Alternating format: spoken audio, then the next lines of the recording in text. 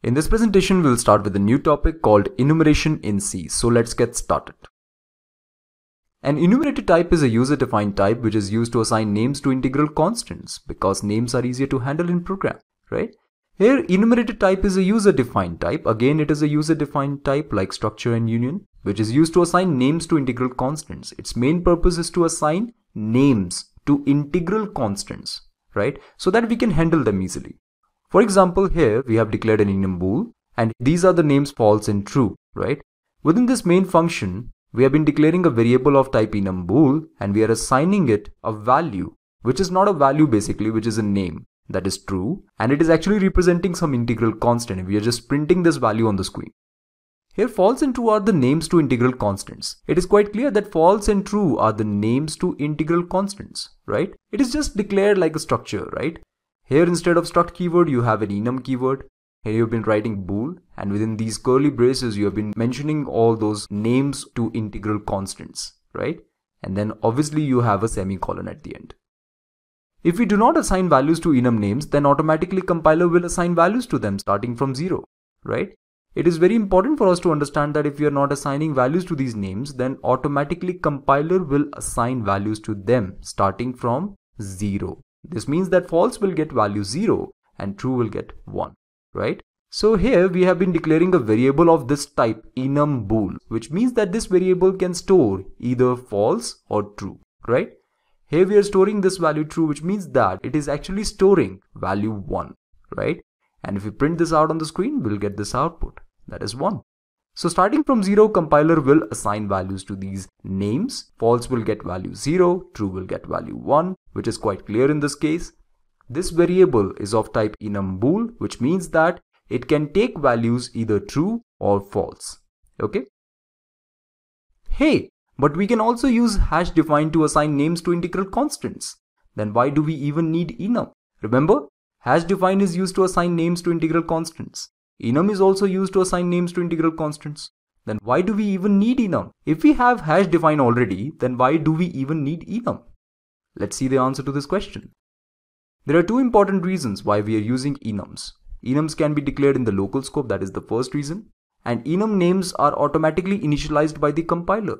These two reasons are enough to understand that why we are using enums. First, enums can be declared in the local scope, and the other one is enum names are automatically initialized by the compiler. Let me elaborate these reasons one by one. Reason number 1. Enums can be declared in the local scope. Here we can declare enums in the local scope, right? This enum is not visible outside of this main function, right? This enum is declared within the local scope, within this scope only.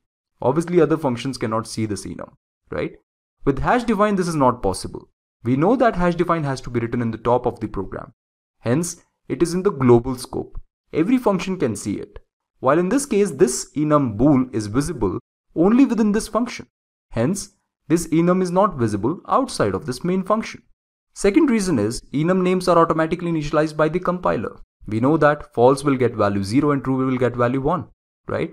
Hence, automatic initialization is a very good feature which helps us in using enums in our programs, right? Okay. There are some important facts related to enums. Let's see them one by one. Fact number 1. 2 or more names can have same value. This is very important for us to understand.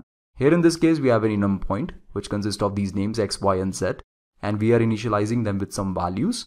Here we are initializing them with the same value, that is 0, right? And we are trying to print them on the screen. The output is 0, 0, 0. It is possible that we can assign same values to all the names. It is not the case that every time we will assign different values to the names. We can assign same values as well. There is no problem. Obviously, we can also declare a variable of this type enum point, and then we can assign it either x, y, or z instead of assigning simply the values, right? But we can also use these names directly without even declaring a variable or any object of type enum point. Okay? This has to be understood. That is why we are using these names in this case. Always remember that the main job of enum is to assign names to integral constants. And here we are just using these names. Fact number 2. We can assign values in any order. All unassigned names will get value as value of a previous name plus 1. This is quite interesting.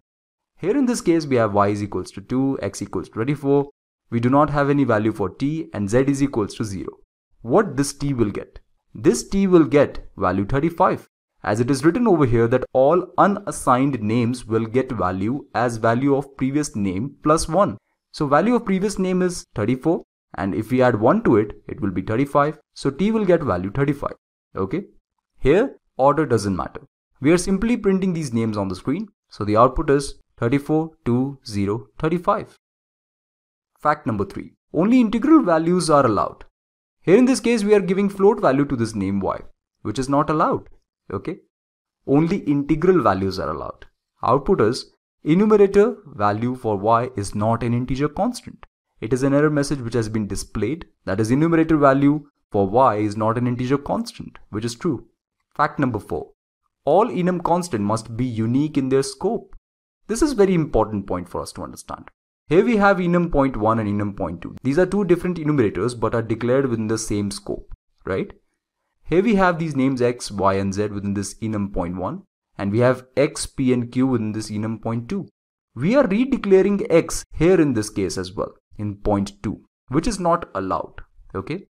Hence, we are getting this error message, redeclaration of enumerator x.